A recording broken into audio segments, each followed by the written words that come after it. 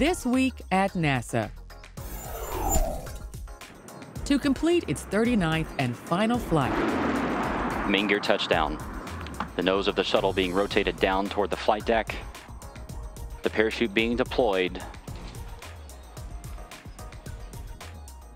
And nose gear touchdown and the end of a historic journey. Space Shuttle Discovery landed safely at the Kennedy Space Center after its 5.3 million-mile journey to the International Space Station. The STS-133 crew of Commander Steve Lindsay, pilot Eric Bowe, and mission specialists Al Drew, Nicole Stott, Mike Barrett, and Steve Bowen delivered the permanent multi-purpose module, which provides extra space for science experiments and storage. Discovery also brought the Express Logistics Carrier 4 to the station, an external platform for holding large equipment. All right, you guys, I know there's more important things to do, but we want to take a picture of you. Okay. Okay, that's good. All right, back to work. Bowen and Drew conducted 2 spacewalks to do maintenance work and install new components on the orbiting complex. The Discovery astronauts also joined with their ISS hosts to take a call on station from President Obama, who asked about the station's newest crew member, Robonaut 2, or R2, the first human-like robot to live and work in space. Are you guys making him do chores up there? Washing the dishes or something? Or does he have more exciting jobs? He's still in packing foam, so we hope to get him out shortly, and it's going to be fun to see how he works. He's still in packing foam. That's a shame, man.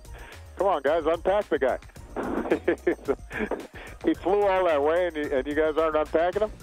Yeah, you know, the poor guy's been locked in that foam for about 4 months now, and every once in a while we hear kind of some scratching sounds from inside. And the crew was enthusiastically welcomed back by NASA Administrator Charles Bolden in his remarks about Space Shuttle Discovery's final mission and the orbiter's place in space exploration history. If my numbers are correct, it's the 39th flight on Discovery.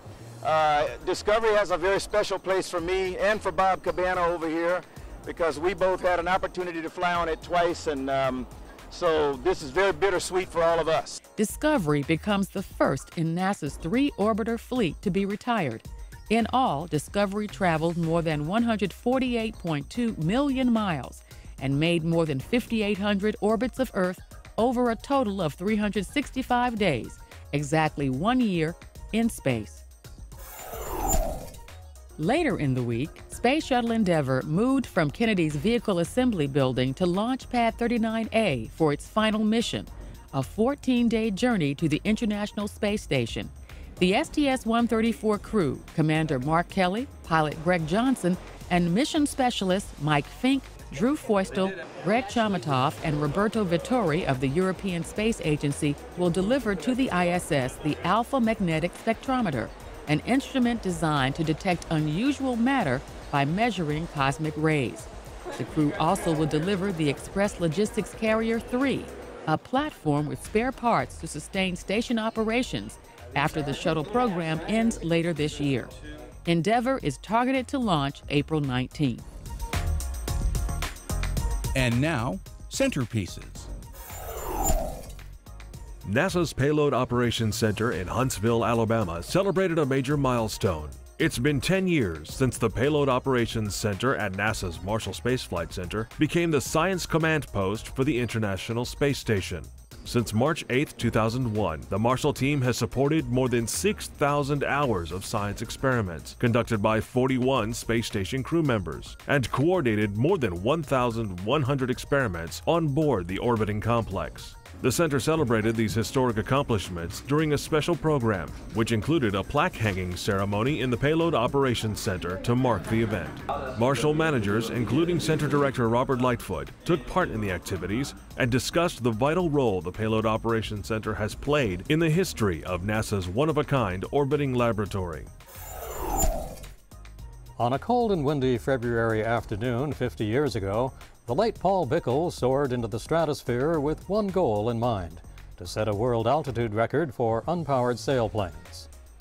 Bickle, then director of NASA's Flight Research Center at Edwards Air Force Base and president of the Soaring Society of America, was an avid and accomplished sailplane pilot who devoted every weekend to soaring. Former NASA research pilot Einar Enevoldsen, a record-setting sailplane pilot himself, noted at a recent colloquium that Bickel knew what he wanted to do and didn't exceed what he knew he could do. Prepared very thoroughly, and it was a conservative, test pilot-like engineering approach to the problem. And Paul had excellent eyes, and he certainly had the competitive instinct and the flying talents. Could have been a great fighter pilot.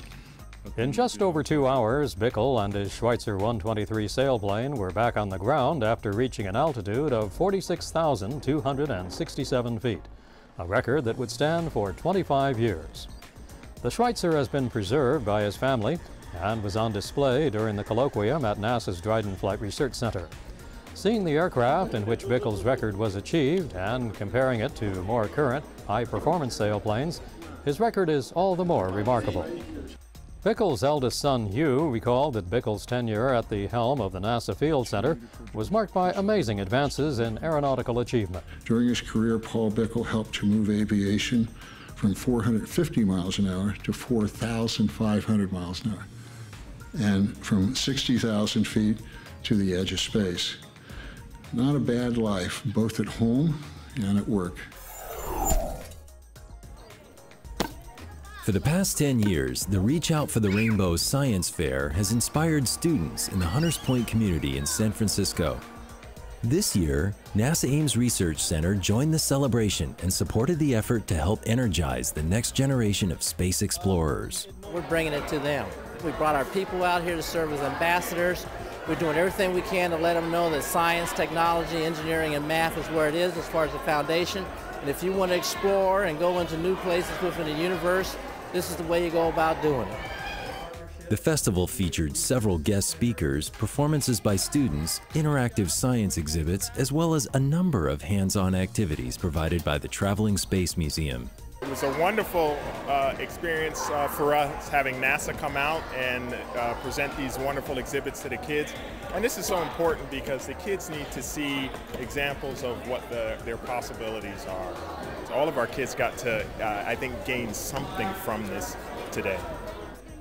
The event provides a large community of children and their families a valuable opportunity to discover a personal interest in science at a nearby venue.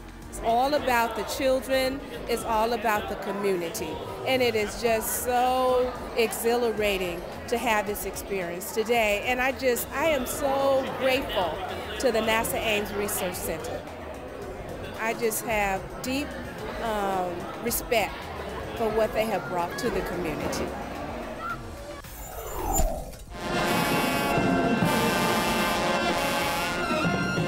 NASA teamed up with the Central Intercollegiate Athletic Association, CIAA, to promote NASA Awareness Week in Charlotte, North Carolina, a series of agency-sponsored activities that promote the value of science, technology, engineering, and math, or STEM education.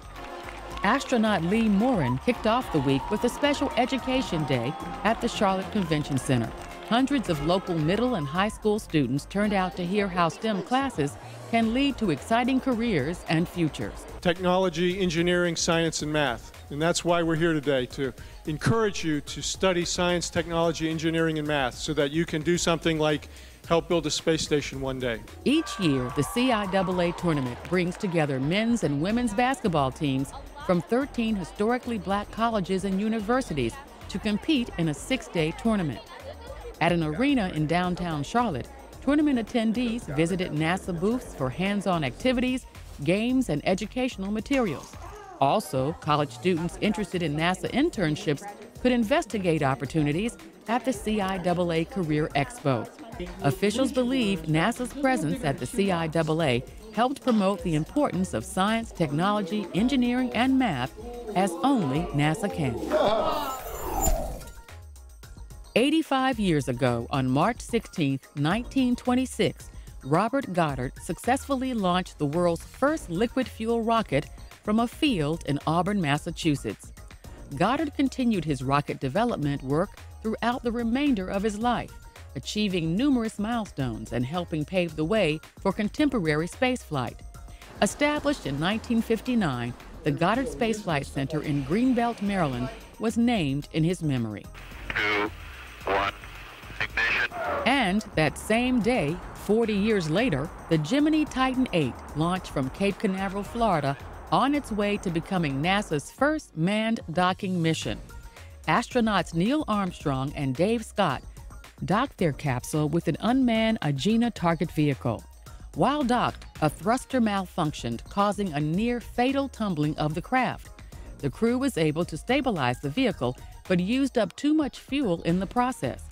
Plans for a spacewalk and other activities were immediately abandoned as Armstrong and Scott prepared to make the first emergency landing of a manned U.S. spacecraft.